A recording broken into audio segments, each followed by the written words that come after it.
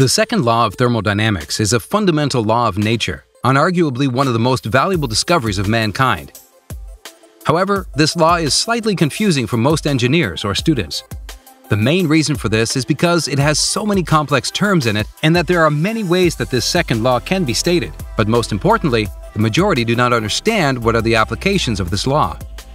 In this video, we will create a real physical insight into this law with a minimum use of mathematics.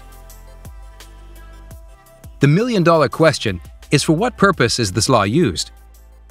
One of the main uses of the second law of thermodynamics is to determine whether a process is spontaneous or not. Let's consider a few examples. Here, two gases are mixing together. Air is being leaked from a balloon, and the mass is falling down, and the hot tea is losing its heat. You can see that the process of moving from state 1 to state 2 will happen spontaneously, which means without any external aid. But what about the opposite process? Will that happen spontaneously? Would this mixed gas become unmixed spontaneously without any external aid? From your own experience, you know this will not happen, so this process is not spontaneous. However, according to the rules of energy conservation, or the first law of thermodynamics, even the reverse process is possible, because in both states the energy is the same. So what is missing here? There must be one more law, which governs the direction of a process, and that law is second law of thermodynamics. Now, probably you have a question in your mind: do I really require a law just to predict the direction of a process? I can predict the direction of all these processes from my intuition. If you do have such questions in your mind, let us analyze one more example. This is a chemical reaction.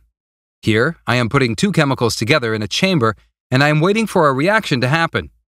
I want to check whether two blue atoms react with one yellow atom to form a new molecule. Do you have an answer for this?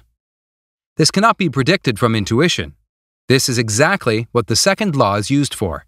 In this video, we will review the second law. We will learn it well, and we will come back to the same problem, to this chemical reaction. Here are the two standard definitions of the second law. You may have already heard of them. Both these statements mean the same, but they are not in a state directly useful to engineers.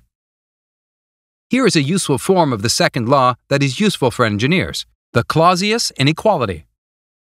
This is a small integral equation, but with deep inner meanings. Please don't get irritated by this equation. We will conduct a physical experiment to understand it.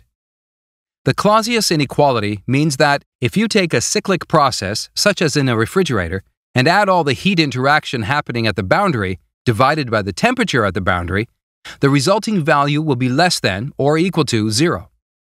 This is an interesting equality, which is true of all cyclic processes. To make this equation more application-oriented, let us introduce a new term, the famous term of entropy. Entropy has two parts, one to represent disorder and another to describe the heat transfer effect. Here is a common myth buster. Entropy is not only disorder, but it has one more part within it, that of heat transfer. In short, entropy change of a process can be defined as the sum of change in entropy production and entropy transfer. For a perfectly reversible process, where the process has no friction in mixing, the entropy production becomes 0. If you use this definition of entropy in the Clausius inequality, we can prove mathematically that, during a spontaneous process, the entropy of the universe always increases. This is known as the increase in entropy principle. This is a very useful form of the second law. Now let's take a practical case to understand this principle better. Consider this hot tea problem. We want to find out whether the hot tea will absorb or release heat. The tea is the system, and everything except the tea is the surroundings. Assume the tea is absorbing heat, a heat of 10 J. So entropy change of hot tea is 10 divided by temperature of the hot tea. The same heat amount is lost by the surroundings. So the entropy change of the surroundings is minus 10 divided by the temperature of surroundings. If you add these two quantities, you will get the entropy change of the universe. It's a negative quantity in this case. This is impossible due to the second law. Now, assume the hot tea is losing heat. So Q will be minus 10 in this case. you can see that the entropy change of the universe is positive here, and this is possible. So using the second law of thermodynamics, we have proved that the hot tea can only release heat and it cannot absorb heat. Now let's get back to the chemical reaction problem. Assume the reaction has happened and the system's entropy has increased by delta S, and it has absorbed some heat. We call it enthalpy. What we have to calculate is the entropy change of the universe.